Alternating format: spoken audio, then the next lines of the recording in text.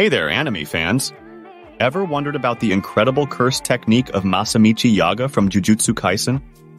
Let's dive into the fascinating world of Yaga's cursed corpse method and the incredible puppets it brought to life.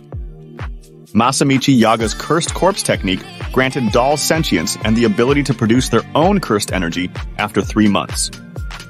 His most complex creation, Panda, was the first mutated cursed corpse, showcasing the potential of his technique and granting him his own cursed energy. Masamichi Yaga was a respected figure in the Jujutsu community, known for his dedication to his students and his groundbreaking cursed energy research. Panda, the first mutated cursed corpse, was a testament to Yaga's unique technique and what was possible.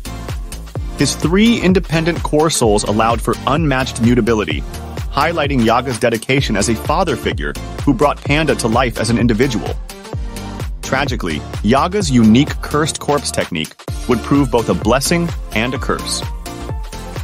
After the Shibuya incident, higher-ups saw him as a threat and wanted his execution to obtain his secrets rather than true justice. Masamichi Yaga's cursed technique truly pushed boundaries in the world of Jujutsu Kaisen. Stay tuned for more fascinating insights into the world of anime.